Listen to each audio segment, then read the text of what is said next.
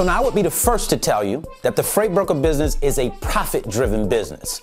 As freight broker business owners, we must be focused on profits. We must understand how profits affect our business. We must earn profits consistently over a period of time in order for our business to be successful. But at the same time, we shouldn't be so focused on profits that we selectively forget to leave enough meat on the bone so that your carrier can feast as well. Because just because you have a signed rate confirmation does not mean that the deal is signed, sealed, and delivered. It is not a done deal until the driver actually picks up that load. And there's a lot of things that can happen between him signing a rate confirmation and actually picking up the load. One thing being, he could cancel. So I want to show you in this video today how you can avoid going from a $500 commission to a $100 loss. So come on inside, sit back, relax, and let's get down into the business. Now, I use the term selectively forget. Others may say that you're being greedy. I don't think you're being greedy at all. At least I'm giving you the benefit of the doubt here. What usually happens is you're trying to make up where you have losses in other places. Or you may see loads that you're getting ready to move and you're not going to make as much money as you want to make. So you're trying to make it up in these areas. I get that. That happens all the time. But we want to be careful with that as well, because we don't want to have a $500 commission go to zero because we're trying to make up. Now, don't get me wrong. If you can make up, you definitely should. I make up in some lanes. But I'm always conscious. I'm always aware of what's going on because there's a driver in that lane. There's somebody who is moving a load in that lane. So I have to make sure that I'm not getting too much and not leaving him what he deserves. Because you don't want to be one of those type of brokers that's just so focused on making profit on this one lane till you forget about carriers, and then you don't take into account that this is just one lane and you're going to be using this carrier again. It's not about getting a carrier one time and never using them again. It's about using that carrier, especially if he does a great job. You want to use him again.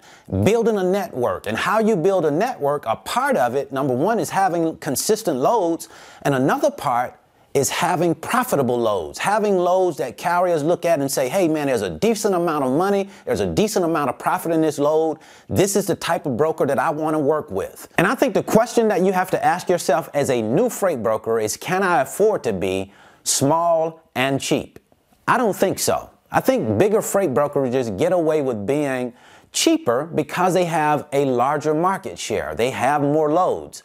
A small, new, and cheap freight broker is going to have a problem because you don't have as many loads. So drivers can sit back and say, hey, we're not going to take those loads. We're not going to move those loads. And if they don't, then you end up with a number of loads that you cannot move. And now you have to take those loads back to the shipper and ask for more money, or give those loads back to the shipper. And I don't like either of those options. I'm the type of person that if I give a shipper a price in a lane, I'll do everything that I can to stand behind that price. I am going to honor that price, even if I lose in the lane. So the trick is to make sure that I get the price right. That's the responsibility that I have to the shipper and the carrier, to get the price right so it works for the shipper. And of course, it has to work for the carrier.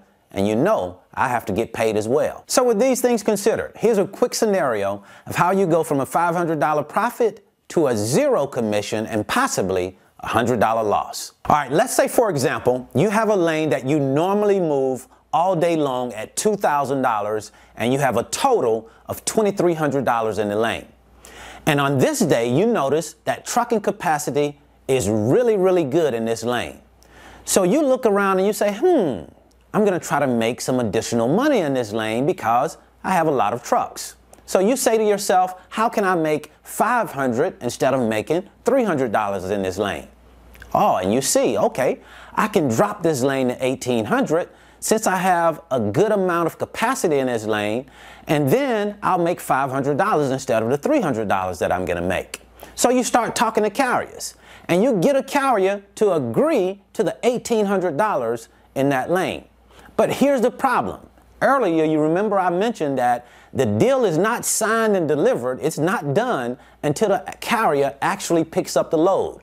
Even though you have a rate con and all of that good stuff signed, that doesn't mean anything until the carrier picks up the load. And lo and behold, 24 hours prior to the load moving, the phone rings. At least you have time still. But guess who it is? It's the carrier. He's calling to say, hey, we're canceling that load. For whatever reason, maybe he has a mechanical issue or whatever the situation may be, he's going to give you a reason as to why he's canceling the load. That may very well be the reason. But oftentimes the real reason is because he's gone out and looked at the load board and he's found other loads that were paying $200 or $300 more than the load that he took from you. So now that he's canceling, you're left with that load and you only have 24 hours to move it. Now that's not necessarily a bad amount of time. You can easily get a load moved in 24 hours, but you were making $500 on this load. Now you have to start that process all back over again. And when you start going to the load board, maybe trucking capacity is not the same now. Maybe the trucking capacity has changed in favor of trucks. So now instead of making $500, that truck is coming to you at $2,300 or $2,400. And now you're breaking even or perhaps losing $100 on the load, which is why we always want to be mindful. We always want to keep it in our minds that if we decide to go less in a lane, there's always a chance that there are other loads out there that are higher than that load. So, of course, truckers can keep looking. And if they keep looking and they see those loads, there's a possibility they may cancel your load. So stay competitive in lanes, even if it requires you to make $200 less on a load. Let's say instead of making $500, you're making $300.